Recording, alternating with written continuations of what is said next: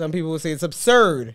I would never pay those prices. It doesn't make sense. And some people, you walk in and they're shopping there every weekend. It's just life. I don't even know how to say how could it be. It's just life, what you believe in, what you can afford, what you feel is valuable. Because, you know, a lot of times we speak about that with certain luxury things. We're like, we actually can't afford it. But it's like, how much do you really want it? That's a good point. Because you could have bought it by now. Like, you have it there, but you didn't buy it. What's the holdup? So like, how bad is the thing that you want? Not even whatever it is. How bad, not how bad do you want it? How bad is it important to you? Like, how important is it exactly? To you? How important is it to you? That's a good question. So the more important something is, the higher value that you probably have to, and that you're willing to pay. Maybe the more important it is to you, right? For example, I'm probably not going to pay a certain price to see let's see Adele in concert. Right? But I would probably pay the same price to see Beyonce because she just has a higher value to me. But it's the same price. Yeah. They're still both on a higher level. If Adele was $5K and Beyonce was $5K. Yeah. So it's like, for me, because I like Beyonce, then that's the route I'm going. So it's all personal choice and opinion as to how important you see it is. Obviously, what you can afford. And different personalities, different opinions.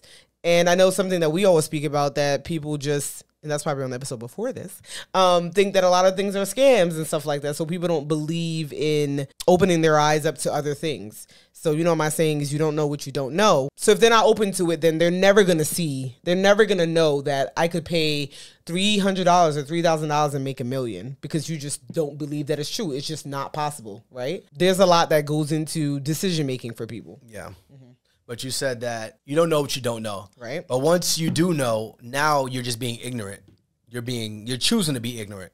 Because if I show you, because if I tell you is one thing, and then if I show you is another thing, and then somebody else does it, it's a whole nother thing. Right. So you got three points of entry for you to change your mindset, not from being a person of lack of knowledge, but being a person of lack of belief. It's different. I don't know it. Okay, now you know it. But then now I don't believe you, but I showed you it. So now you're choosing to be continuously ignorant. Maybe you just continue to not believe me, but then you're saying like I showed you something else.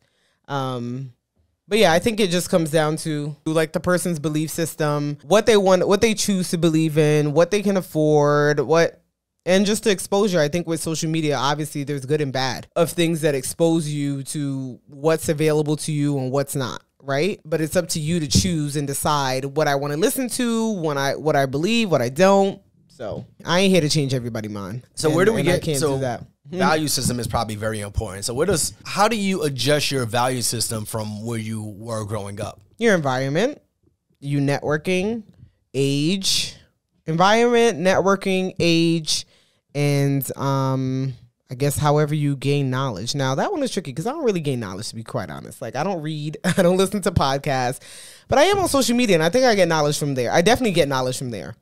Maybe not the New York Times knowledge, but I do get some type of knowledge and exposure from there as well.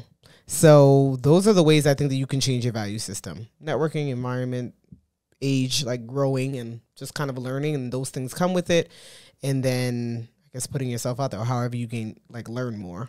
That's one of the biggest things that we have to do is begin to, I don't want to say change our value system, but we have to monitor it. Be willing to hear outside of it. Like think. We got to be willing to adjust it, and we got to be willing to look into it and say, yeah, this is not who I am or what. Because a lot of times you grow up with this value, like this is a conversation around money and values, but I think even growing up, a lot of our values. Think about that with kids. Yeah, our values are instilled from us from our parents. So if I'm thinking that I have to work hard for money all the time, then that's going to be my value system. Yeah. I'm a hard worker. I go to work. I get a check. I come home. I do the same thing over and over again. And my value system is based on what I saw my parents do and what their parents saw and what their parents saw. There was this, I forgot what he was watching about the ham. So we were at Tim's documentary. So we were at one of our friends' documentaries, and he was talking about traditions and values. And Tim Jackson, like generational trauma and things like that. Yeah. So a lot of our traditions, a lot of our values come from our parents. And he was like, there was this story about a Thanksgiving family where they had this ham on the table, and one piece of the ham was always cut off, right? The butt, yeah. So the butt of the ham was always cut off. So the girl came, the piece of the ham was cut off at the very end. And the husband reminded me of you. The husband was like, why do you cut the piece of the ham off? And she's like, oh, you gotta ask my mom. That's the way my mom did it. Mm-hmm. So he went to the mom. The mom was in the kitchen. He's like, hey, mom, why do you always cut the butt of the ham off the very end? He said, oh, that's the way my mom did it. So and her mom was actually there too. And the mom was there, and her great grandmom was there. So he went to ask the great grandmom.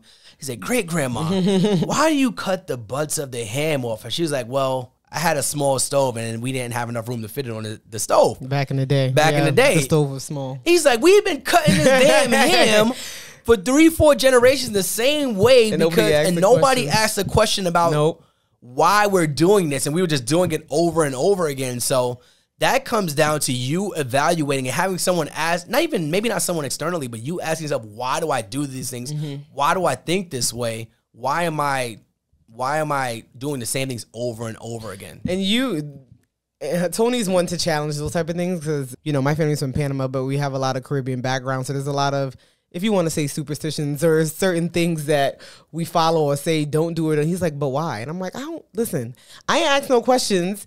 And I think you, as the person or the family, you don't see anything wrong with it. So you're like, why am I even questioning it? Like, there's no reason for me to know why. I just know that that's what we do or don't do. Mm-hmm.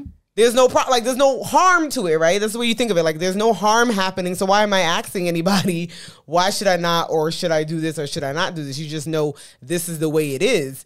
But when I heard that story, I definitely thought of you because it's like, you'd be asking like, okay, but why? But what is the reason behind her not stepping over the cat? Like, whatever the superstition. Let me give you guys an example, right? Because we're talking about We're talking about values. We're talking about where you get your values money, but everything at this point. Everything, yeah. Because your money values come from your parents and everything else comes from them as well. So like an example was, don't sit a baby on the table. And I thought that was foolish. I thought it was because the baby could fall and get hurt, which makes sense to me. But there is a tradition or a saying my Guyanese best friend in the family that said, if you set the baby on a table, the baby will grow up to be a thief. A thief, yeah. And I asked, how does it connect? How does it connect? Because I'm just curious. Like, I'm not downplaying what you guys are thinking, because what you think is what you think. But I'm curious as to why. I want to know. That's why we probably should Google it, because no one had a why. So I'm asking the person that said it, and they said, "Oh, we've been doing this. This is what we do." So my mother does it. I asked the mother, "Oh, this is just what we do." I didn't have nobody else to ask, but I'm asking everyone in the group. I'm like, "So can anyone tell me why we do this?" It's just a thing we do. So I said, "Oh, okay." Now I'm challenging that, because there is no reason why I shouldn't challenge it. If Alani becomes a thief 20 years from now. So the only way we know this is if we remember that I put Alani on the table, and I still put her on the table. But then even then, you're like, is that really the reason she became a thief? Or did she have values from her parents that made her a thief? So it could be two different reasons. There's so many things, yeah. It could be two different reasons in the family why Alani becomes a thief. It could be the table, or it could be she has thief tendencies from us. Yeah.